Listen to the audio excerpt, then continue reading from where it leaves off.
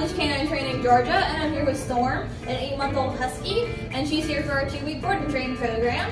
So Storm's got some issues with pulling on the leash, not listening when she's given commands, and just generally being stubborn, and also a little bit of puppy nipping still. So we're going to be working on all of those things over the next 2 weeks.